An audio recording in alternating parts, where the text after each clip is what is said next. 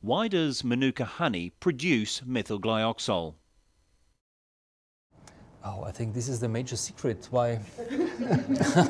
Why does Manuka produce DHA and then MgO? So the transformation of DHA to MgO, this is chemistry. This can be explained.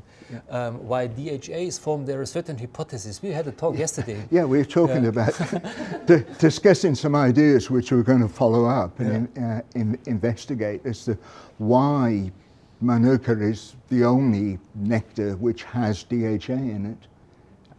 But we'll keep quiet about our ideas until we've got the answer. So at present we do not know, of course. There's a lot of rivalry going on in the industry, so we don't give away good ideas. Why does Manuka honey produce methylglyoxal?